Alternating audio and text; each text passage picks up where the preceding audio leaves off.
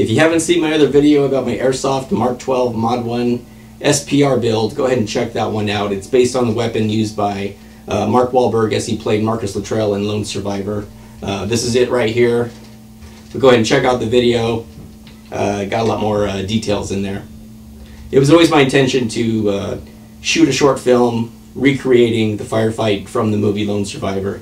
I never got around to it. Well, I haven't yet, but I was putting together you know, all the kit, all the different gear, and the weapons. So I did do a screen test with muzzle flashes for the Mark 12 and one of the M4s, and tried to do some shells ejecting and stuff like that. So check it out.